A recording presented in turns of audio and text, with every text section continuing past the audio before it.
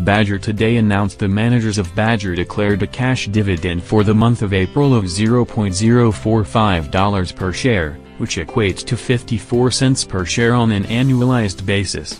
Payment will be made on or about May 15, 2018 to shareholders of record on April 30, 2018. Calgary, Alberta, April 16, 2018, Globe Newswire, Badger Daylighting Limited, Badger, is very happy to announce its April 2018 money volatility and forthcoming events. Badger expects that the dividends will be eligible dividends for Canadian income tax purposes and thus qualify for the enhanced gross-up and tax credit regime for certain shareholders.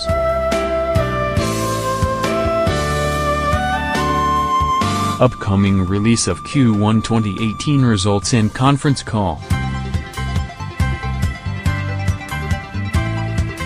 Badger expects to release its Q1 2018 results on Thursday, May 10, 2018 after the close of trading.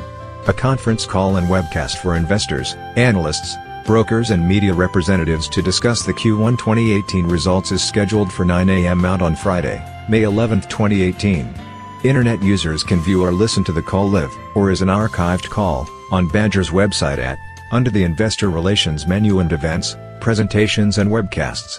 To participate in the call, dial 1-844-740-2014 and enter passcode 9,175,185. A playback of the call will be available until 11:59 p.m. ET on Friday, May 25, 2018.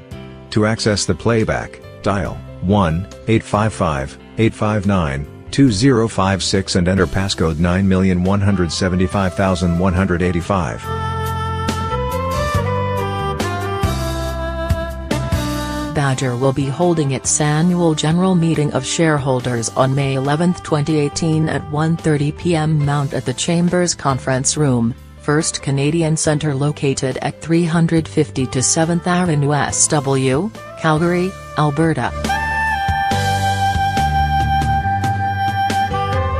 Badger Daylighting Limited, TSX BAD, is North America's largest provider of non-destructive excavating services.